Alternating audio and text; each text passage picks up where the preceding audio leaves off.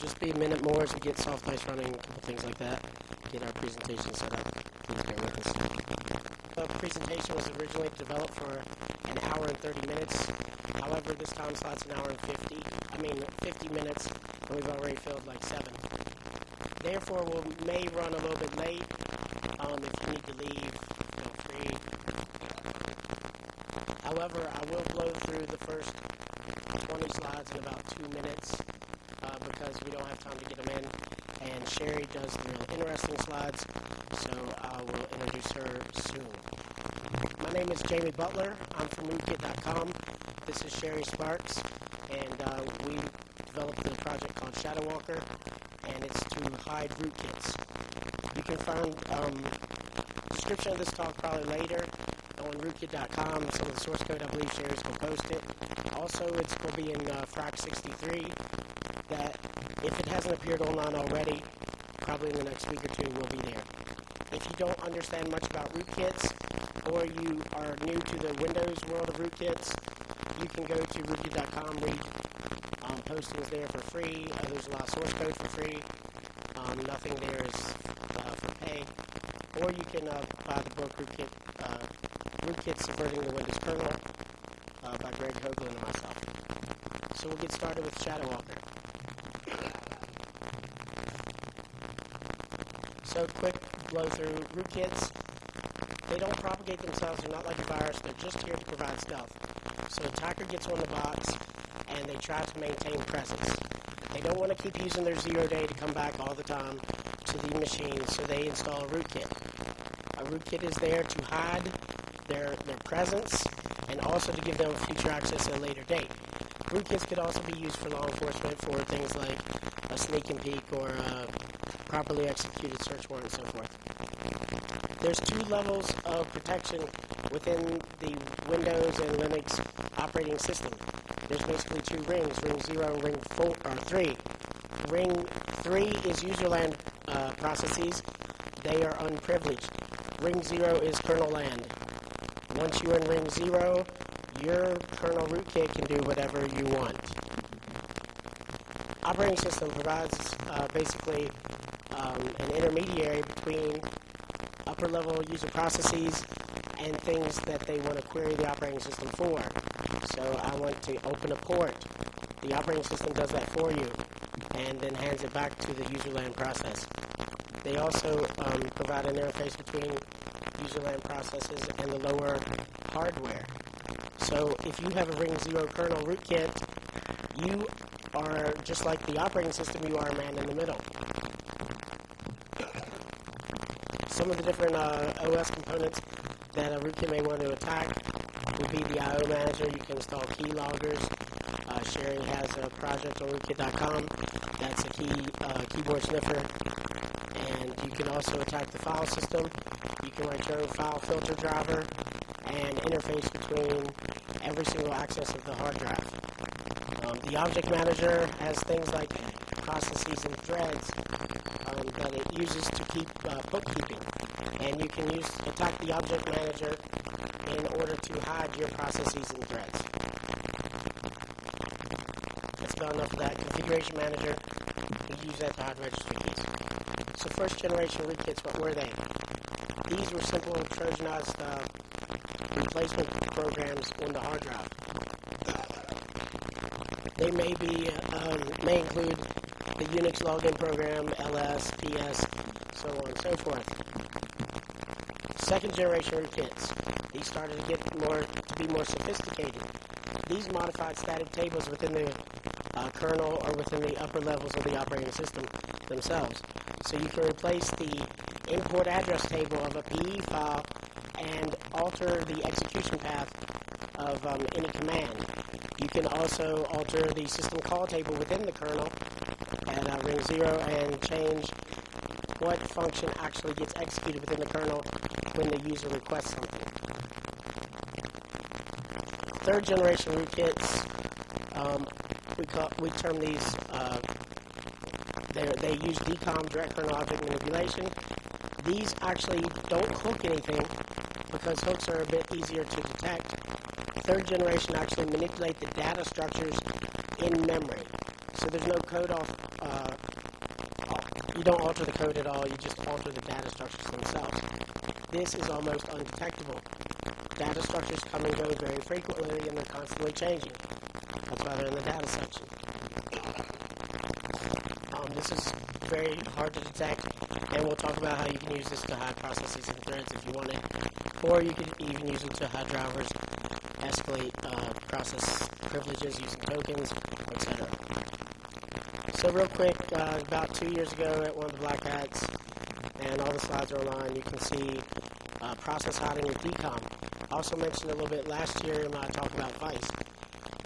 What the kernel uses to keep track of all the processes is this list of active processes.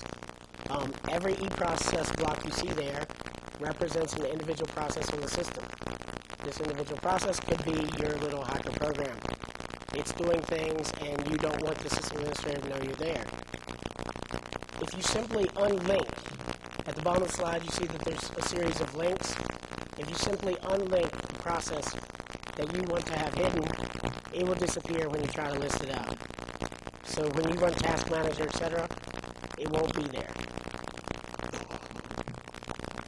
Now, current rootkit detection methods, there's basically 4 types. We don't have time to go into all of these, but just quickly, behavioral, integrity, signature-based, and difference-based.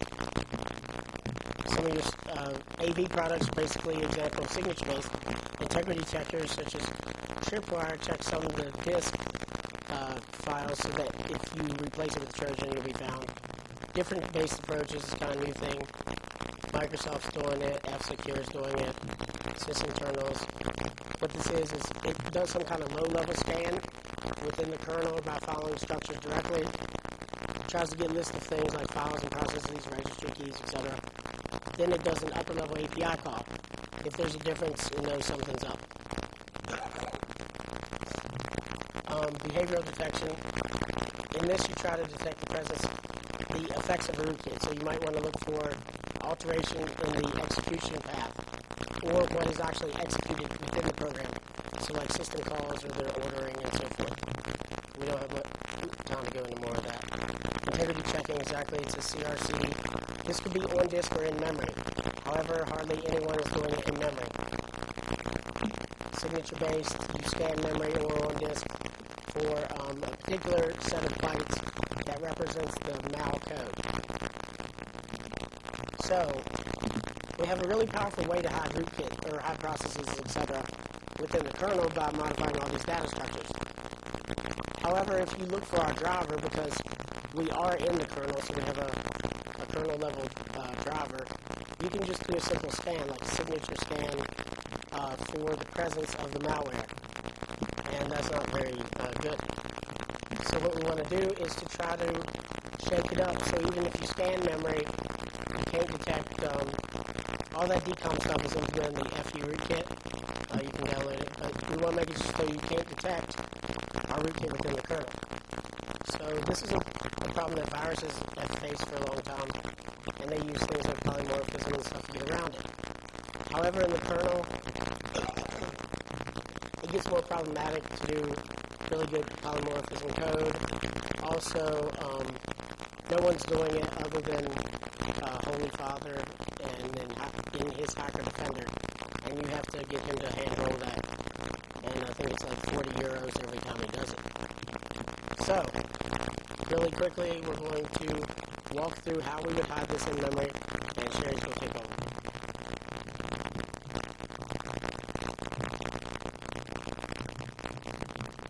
Thank you, Jamie.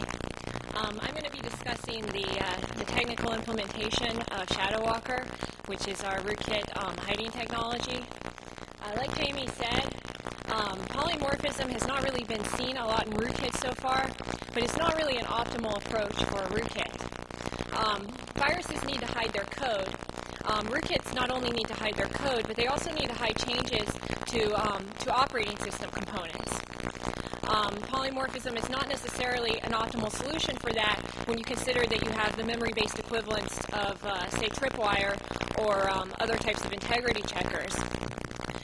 So basically what we wanted to do is we wanted to figure out a way to hide in memory such that we actually hook the memory of the system without actually changing the code at all. And that gave rise to ShadowWalker, which we're coining kind of as a prototype for the 4th generation in Rootkit technology.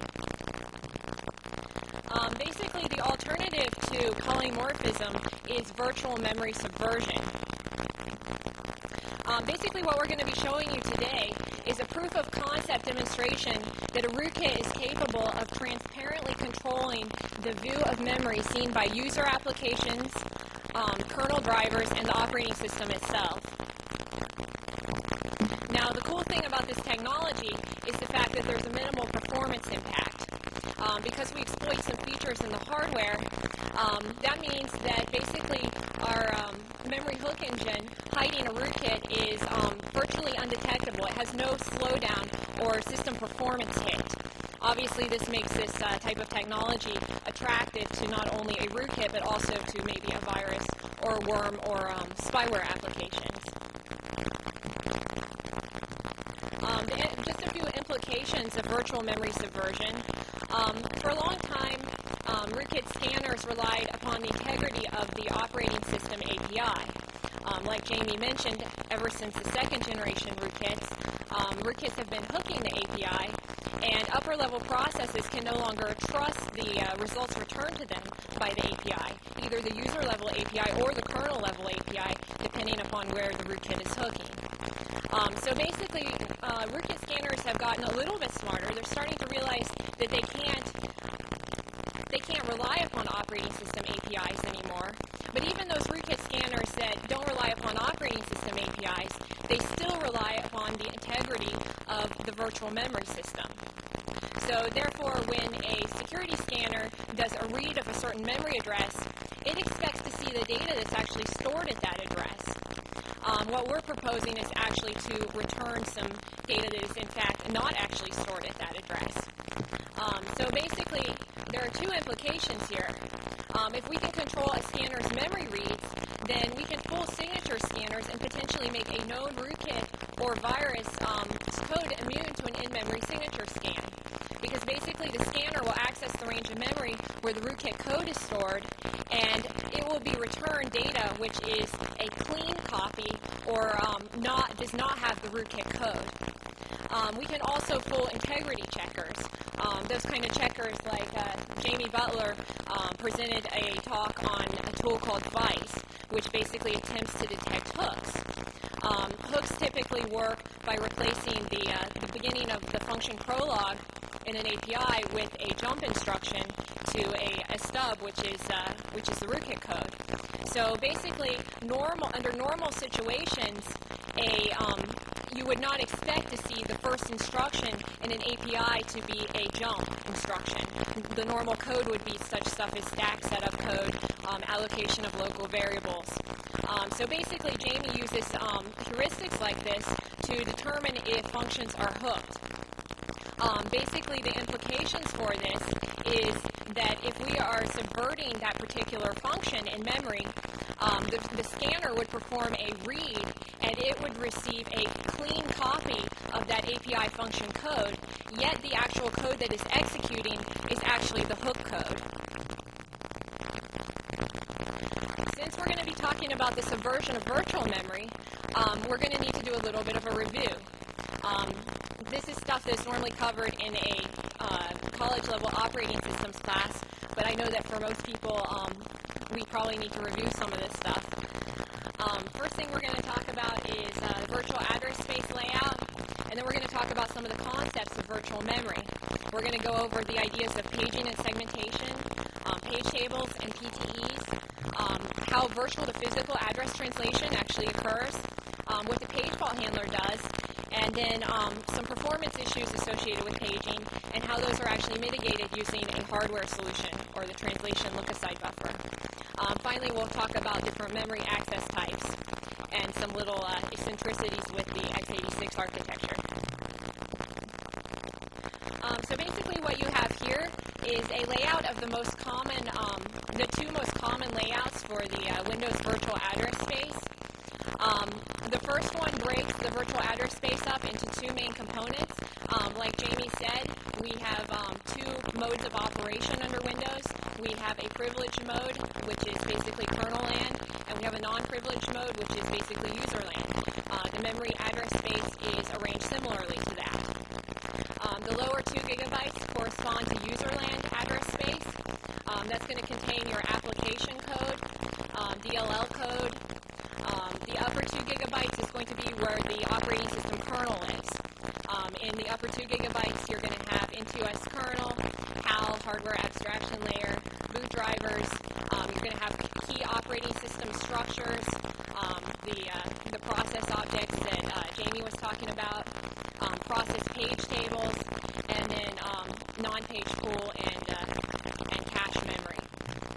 Alternatively, we have a second address space layout, which has been used on some of the server 2003 systems, which actually allows you to expand the user address space up to 3 gigabytes.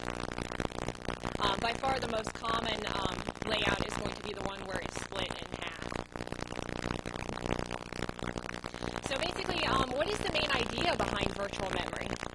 Basically, the idea is we want to separate the virtual from the physical address spaces, or separate the virtual and physical address spaces.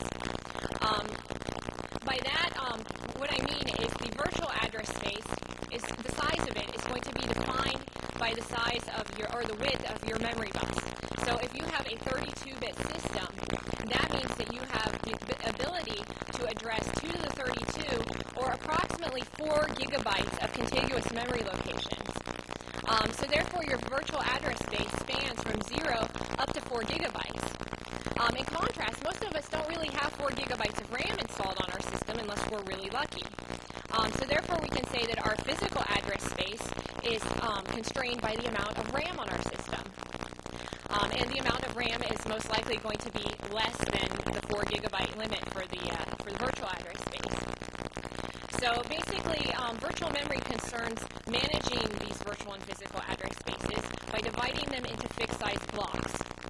If those blocks are all the same size, we have a paging architecture. If those blocks may be variable sizes, it's a segmentation architecture. The x86 architecture is actually a combination of segmentation and paging. However, for the purposes of our talk, we're focusing upon the paging architecture because that's the level that we're going to subvert. As far as how this there's actually mapping information that actually maps a virtual block to a physical block. And the OS is what actually maintains this mapping information and determines which virtual blocks map to which physical blocks. Like I said before, the virtual address space may be larger than the physical address space. And also because the OS is managing this mapping, virtually contiguous memory blocks do not need to be physically contiguous. This actually shows an illustration of those few points on the previous slide. As you can see, we have our virtual address space divided up into blocks. Under a paging architecture, we call these blocks pages. The physical address space is smaller than the virtual address space. It's also divided into fixed size blocks. This is termed frames. Basically, as you can see, the virtually contiguous blocks do not necessarily have to be physically contiguous. So what actually maintains this mapping information that the OS uses? This mapping information is contained in page tables. And page tables consist of entries called PTEs, or page table entries.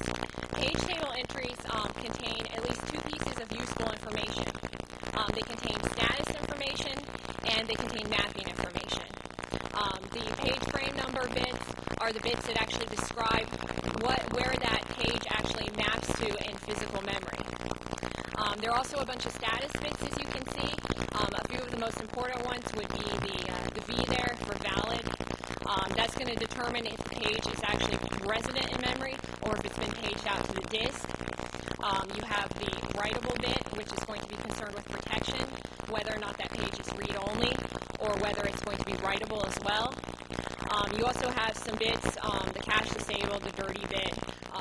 These are bits that the operating system uses in its virtual memory management for page swapping and such. And then the last bit of interest is going to be the global bit. The global bit is interesting because it determines whether or not this particular mapping information will be flushed from the hardware cache on a context switch. this actually becomes important later on. So basically, here's an illustration of the big picture just to kind of summarize all these ideas. We have our virtual address space layout divided into user space and kernel space. We have our pages, which are the divisions of the virtual address space. We have process page tables located in the kernel memory section. Process page tables contain PTEs, which contain status information and mapping information, which will basically say where those pages are located out in physical memory. So how do you go from an address to actually figuring out where that particular page is in the page table? Basically, virtual addresses can encode the information necessary to index into page tables. Page tables may actually be single-level or multi-level. The x86 maintains a two-level paging architecture. Basically, we divide the virtual address into two pieces. We're going to divide it into the virtual page number, which is going to contain the page table indexing information, and we divide it into the byte index, which is going to contain an offset to the from the physical frame in physical memory. So basically, the virtual page number, in this case, since we have a two-level architecture, basically what that means is not only do we have a page table, we also have a page directory. And basically, the page directory is a table of pointers to page tables. And the page tables, of course, being pointers to physical frames. This actually is used to, a two-level scheme is used to actually to save memory, since the page directory is going to have to be resident. So basically, in this case, our virtual page number is actually divided into two pieces. We have to be able to figure out the index into the page directory so we can locate the correct page table, and then we have to figure out the index into the page table so we can locate the correct page frame. So basically, under x86, the upper 10 bits in the virtual address are going to provide your index into the page directory, while the middle 10 bits are going to provide your index into the page table. This slide gets a little bit complicated, but I'm going to give it a go here to try to explain it. Basically, there's a number of steps involved in virtual to physical address translation. This is performed by the hardware. The first step is going to be to locate the page directory, the base address of the page directory in memory. The page directory base is actually located in the K process block. The physical address is also located in CR3, which is the control register on the processor. So basically, the first step is to locate the base of the page directory. The second step is going to be to locate the actual entry in the page directory that contains the pointer to the page table that we need. So basically, we're going to extract the upper 10 bits from the virtual address and use that to add to the page directory base to obtain the entry in the page directory table. Now, the contents of this page directory entry is basically a pointer to a page table, or the base physical address of the page table in memory. So now at this point, we have the base address of the page table, and now we're trying to get to the PTE, or the entry in the page table. So to get to the page table entry, now we do the same type of thing. We take the middle 10 bits of the virtual address and use that to add to the base address of the page table, and we now get the actual page table entry, which is going to contain the pointer to the page frame in physical memory. So now at this point, we have a pointer to the page frame, and we're actually looking for some byte within that frame. So it's finally at this point that the actual byte index comes in, and we add that to the base address of the physical frame to actually resolve the full physical address.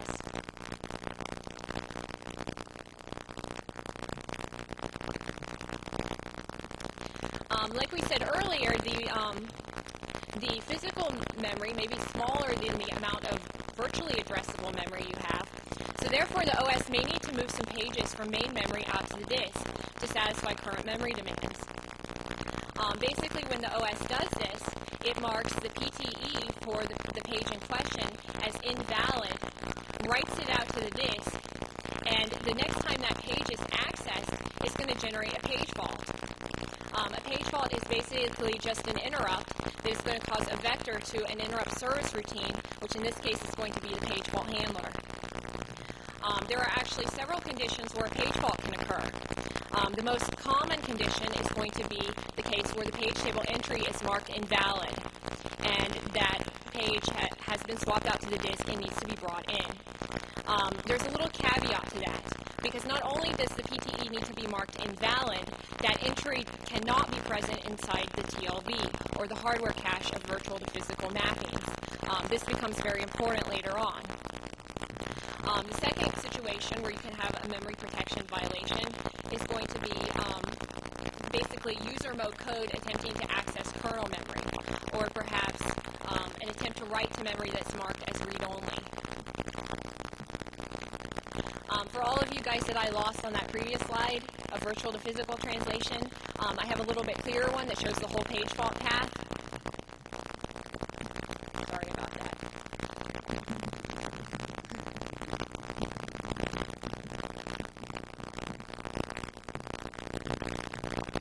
I'll use my space bar from now on.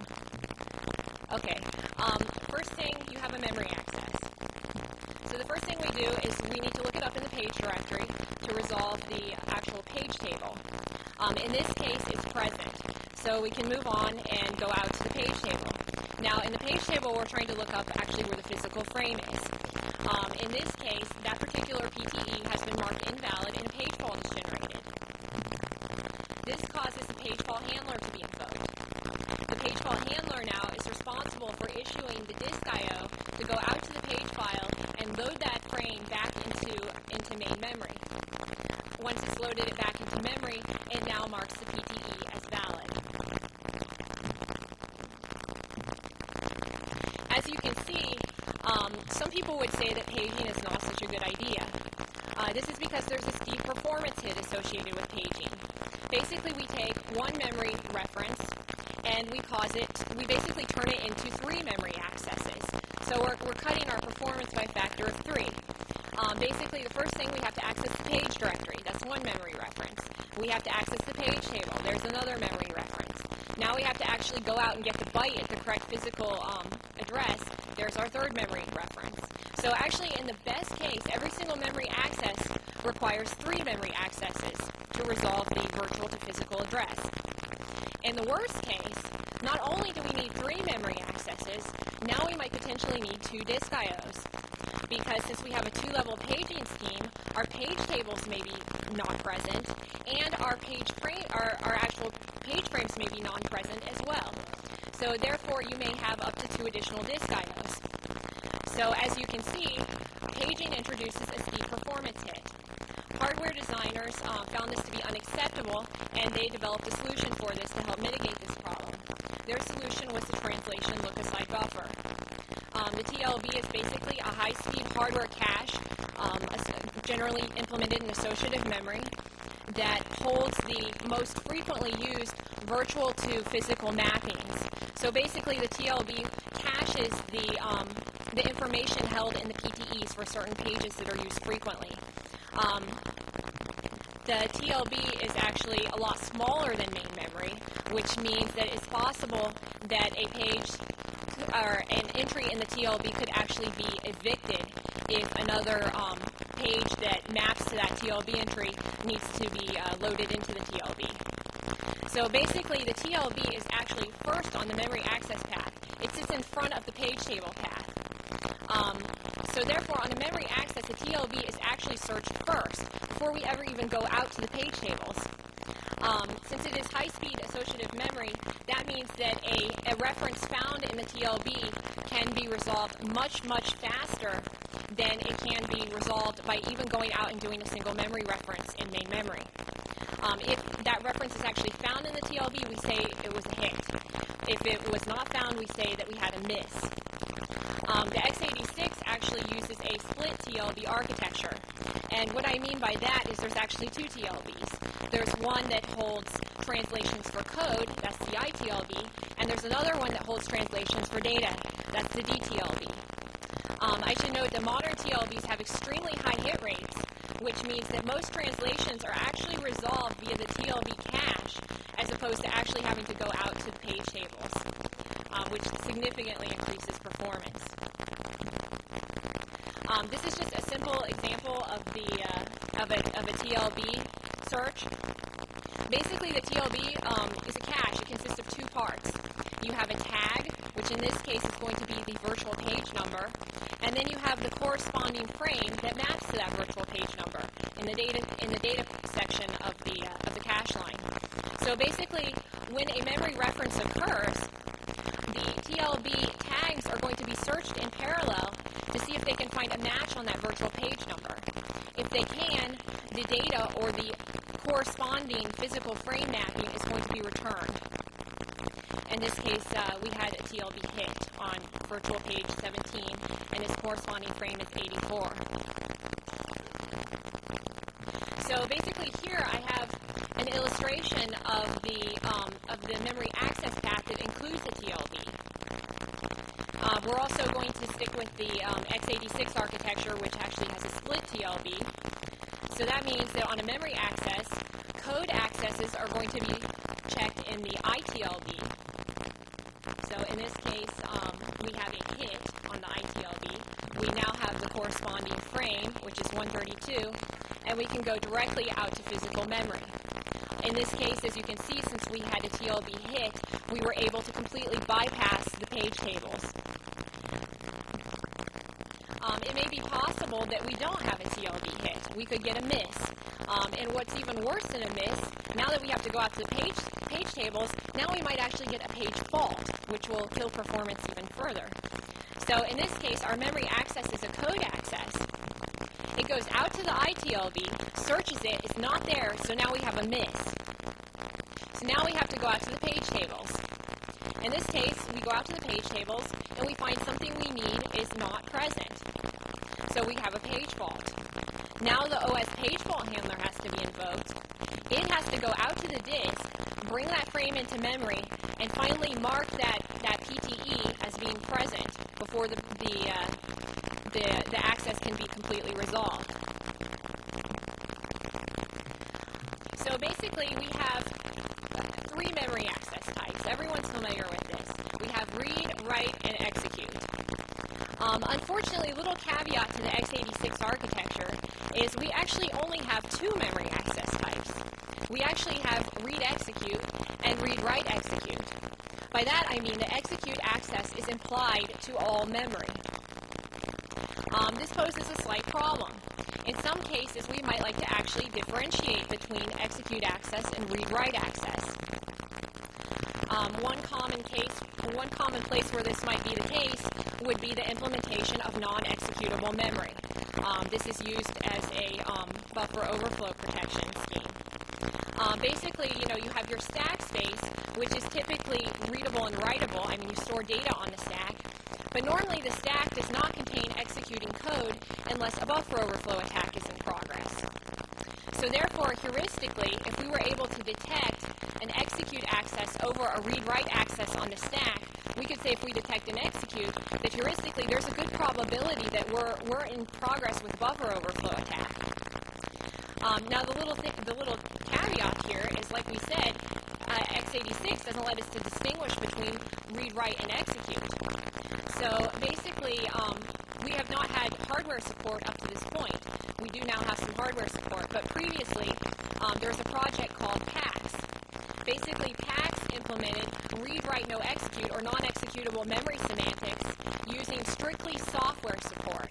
This was before there was any hardware support for non-executable memory. Windows XP Service Pack 2 and Server 2003 Service Pack 1 now also implement software support in the form of what Microsoft calls Data Execution Prevention, or DEP. As a side note, hardware support has been added for non-executable memory on the 64-bit processors, as well as the Pentium 4. Well, in the case of a rootkit, it's also kind of advantageous to be able to distinguish between executable and read-write access to a range of memory. Basically, we're going to take an offensive stance on the PAX technology, which it's been around for a while. This technique's been around for a while, but so far it hasn't really been shown how you could invert that technique for malicious purposes. So basically, we want to hide code. So we want to differentiate between read, write, and execute. So the idea is, if we have a read access of the code section of our rootkit driver, for example, that's going to be a very strong heuristic that a scanner is trying to locate us. So basically what we would want to do in that case is we want our rootkit code to run, but if a scanner tries to read it, we want to basically return an image of that memory that does not contain the rootkit code or contain something clean if it's in the case of a modification to the operating system.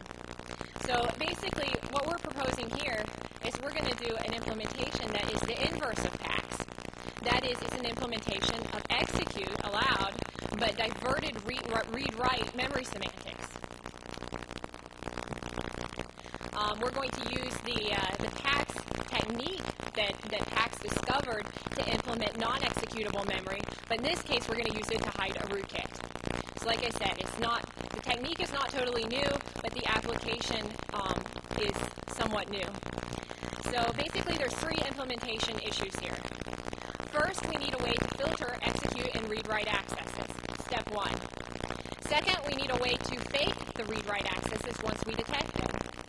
Obviously, we don't want the scanner to receive the correct data when it reads our rootkit memory.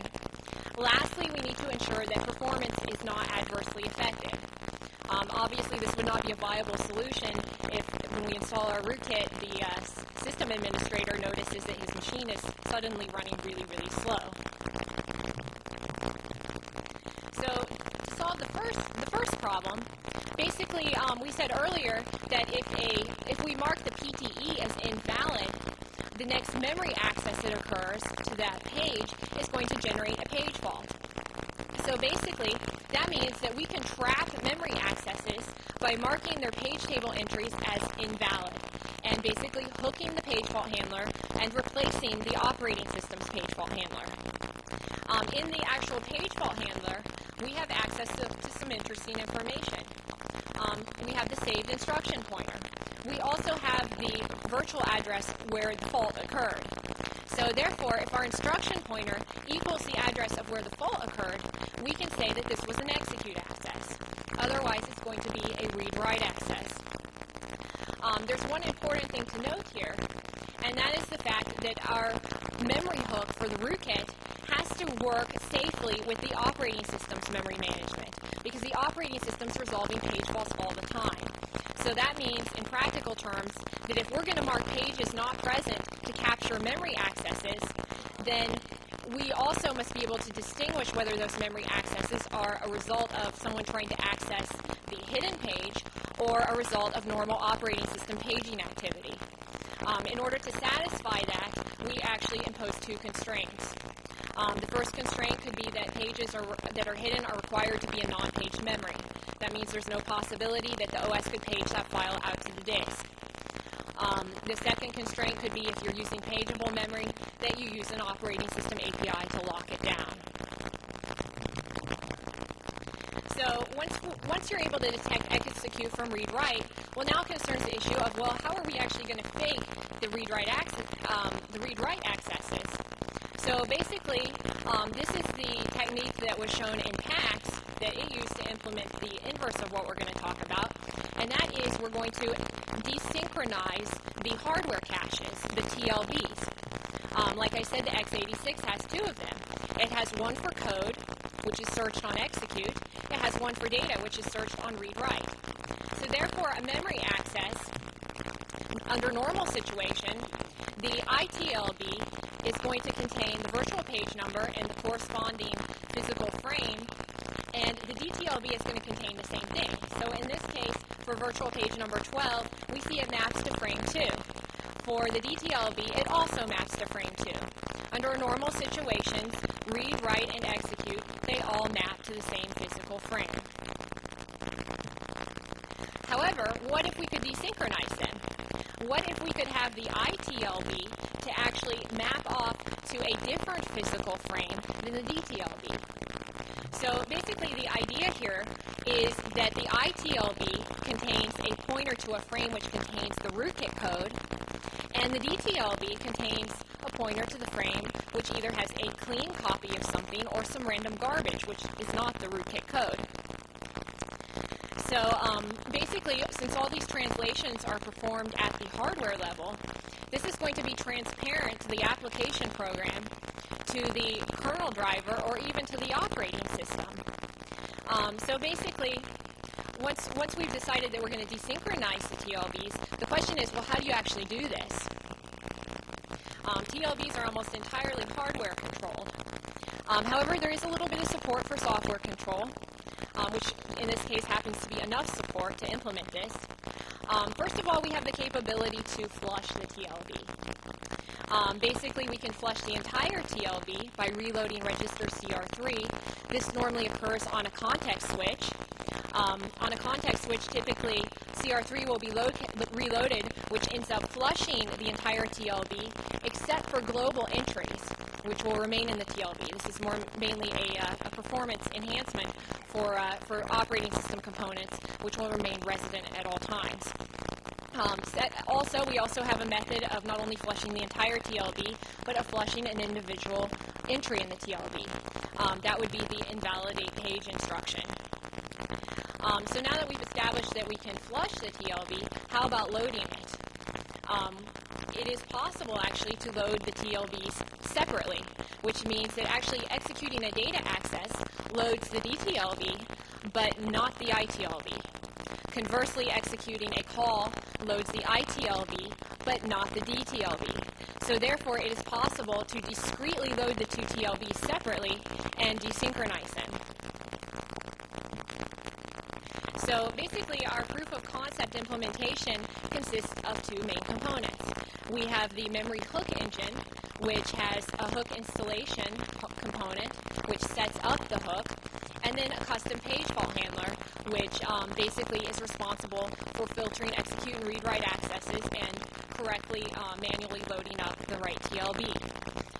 Also, we have our second component is going to be a modified FU rootkit. So basically, we've modified Jamie's rootkit to work in collusion with our shadow walker. So basically, on memory hook installation, there's several steps that have to be performed. First of all, since we're going to mark pages not present, we need to install a new page fault handler. Once we've done that, on a page fault, we're going to need to be able to determine relatively quickly if that fault is due to one of our hidden pages being accessed, or if it's due to the actual operating system performing normal paging activity. So in order to do that, we just insert that page into a simple hash table so we can perform a quick lookup. Next, we mark the page not present.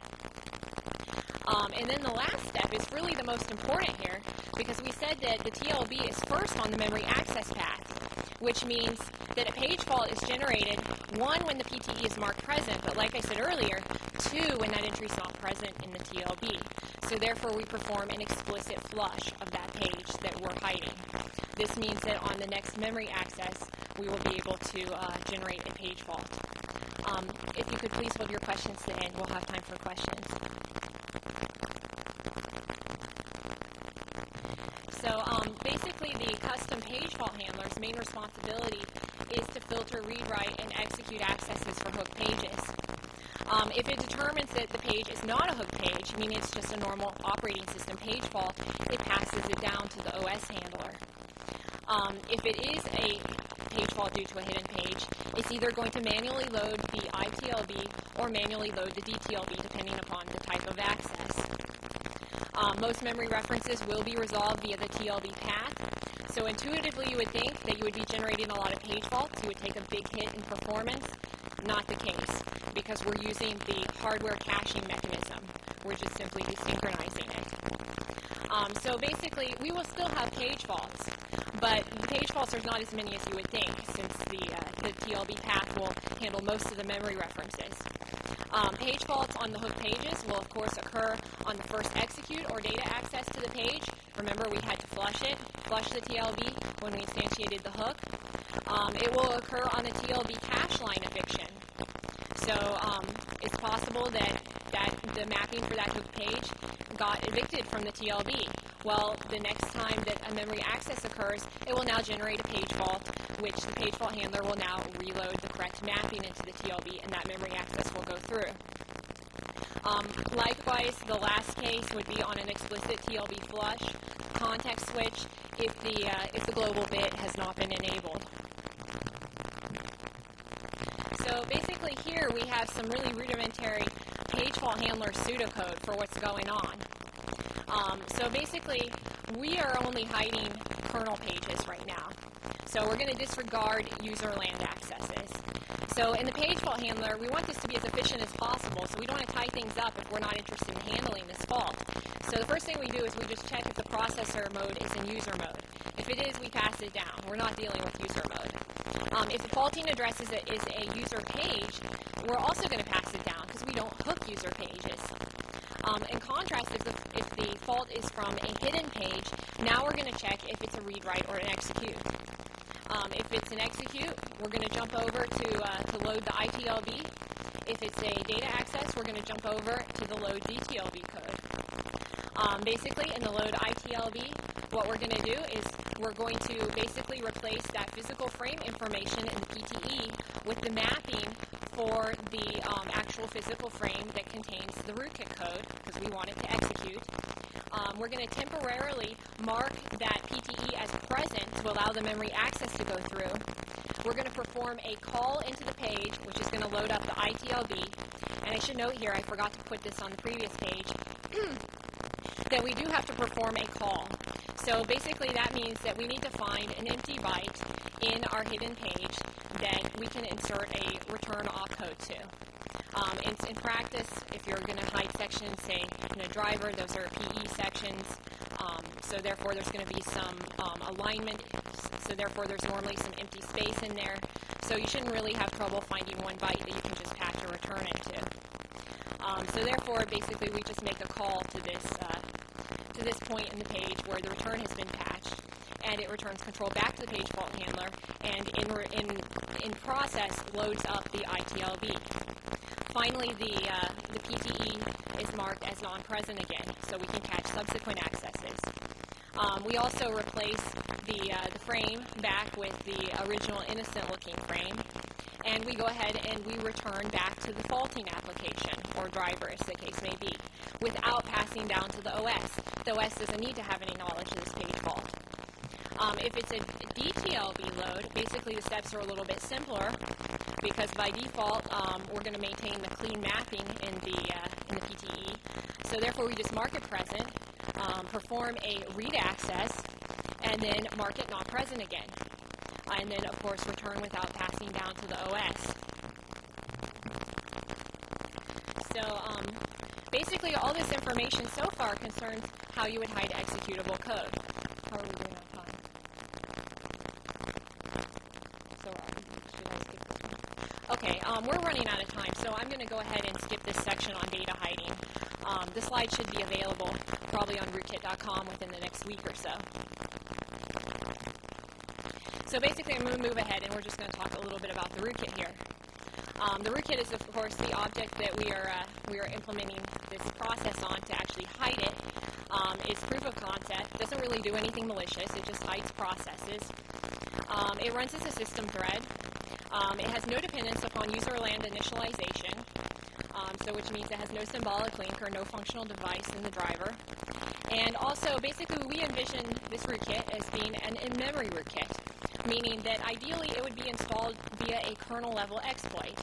Obviously, if this rootkit driver is sitting on the disk, we open up a whole new can of worms for detection and basically invalidate all these stealthy things that we're trying to do.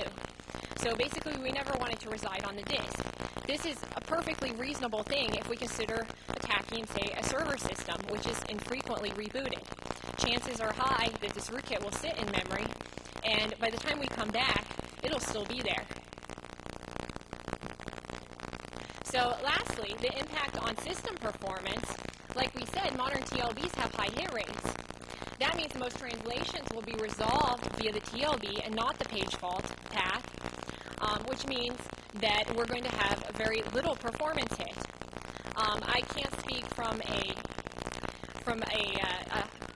performance metric point of view here because we haven't really done any rigorous testing on performance, but I can say that subjectively speaking, hiding Jamie's rootkit with this Shadow Walker memory hook engine, there is no subjective noticeable performance impact. Clearly the performance impact will probably vary depending upon the number of pages you're having to hide. In this case, hiding a kernel driver, how many pages you really have. You have 4 or 5 sections in a PE, portable executable, so chances are you only have 4 or 5 pages. If they're page aligned, 4 or 5 pages is really negligible. So for small numbers of pages, we haven't observed any performance impact at all. As this is not really a weaponized attack tool, there are a number of known limitations. Jamie and I have done this basically on our spare time, so basically we've not implemented a fully productized or weaponized version. So first of all, there's no PAE support. PAE basically extends addressability from 32 to 36 bits. We don't support that yet. There's no hyper-threading or multi-processor support. There's clear issues with regards to synchronization problems involved with porting this up to a multi-processor system. We've not addressed those yet. Currently, we only hide 4K-sized kernel pages. We are theoretically capable of hiding 4 megabyte pages. The x86 architecture actually has 2 page sizes, 4K and 4 megabyte. The main point of interest with the 4 megabyte pages are going to be hiding of NTOS kernel, which is sitting on a 4 megabyte page, obviously an interest to a rootkit developer who wants to install hooks into the operating system kernel. Currently, we can't hide NTOS kernel. There's some technical difficulties with that, which we're working to resolve. But it's quite effective for hiding drivers and other drivers, such as maybe Indis, which sit in the 4K page range. So we could hide hooks in the network drivers, for example. As far as detection, I'm going to go over this real brief. I think we're really running out of time here. First of all, like we said earlier, we have to make the constraint that we have non-paged memory that we're marking non-present, so we don't conflict with so we can differentiate our page faults from OS page faults. Obviously, non-present pages in non-page memory are heuristically abnormal. If that's sufficient to indicate that a rootkit's installed, highly debatable, but it's still abnormal. Obviously, the page fault handler code itself cannot be marked not present, because that would imply that we're marking the page containing the page fault handler as not present. We would end up with lots of recursive problems of recursive reentry. Therefore, the solution for hiding the page fault handler, we have to fall back to more tried and true approaches. It's small, it's written in assembly, there's no APIs, so, polymorphism seems like a fairly reasonable solution to that problem. Likewise, it's also difficult to conceal hooks on the IDT. Currently, this proof of concept makes no effort to conceal the IDT hooks. Yes, this rootkit is very easily detected right now because of this, but that was not really our goal. We're just showing a proof of concept. So right now, we're really running short, so I'm going to proceed to the demo and skip the last couple of slides.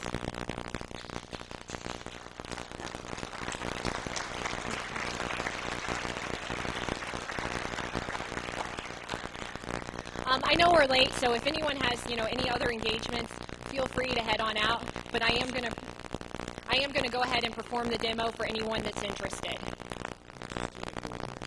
I'm gonna do a GUI version of this demo. I have a hardcore soft ice version if anyone wants to see after the talk.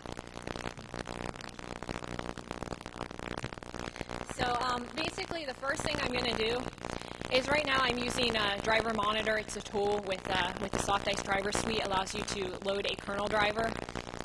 The first thing I'm going to do is I'm going to go ahead and load up Jamie's rootkit, FU.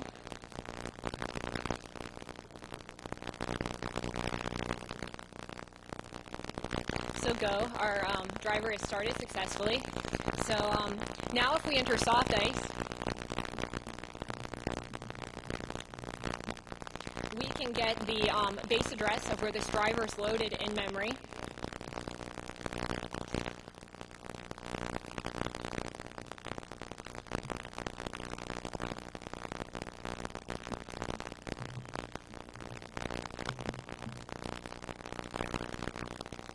So this is the virtual address of where this driver is loaded in memory. We're going to go ahead and dump the memory at that address. So for all of you guys that use hex dumps all the time, this should look pretty familiar. This 4D5A, that's simply the MZ signature inside the PE header. So right now what we're seeing is the PE header of this rootkit driver loaded in memory. So now at this point, I'm going to go ahead and load up the memory hook engine, ShadowWalker.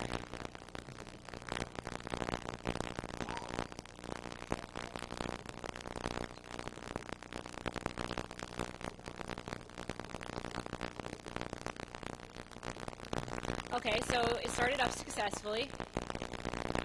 So now we're going to go ahead and perform another memory dump.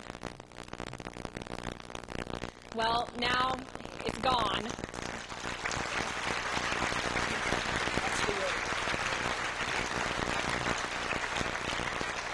So we'll take questions offline. We're leaving the room.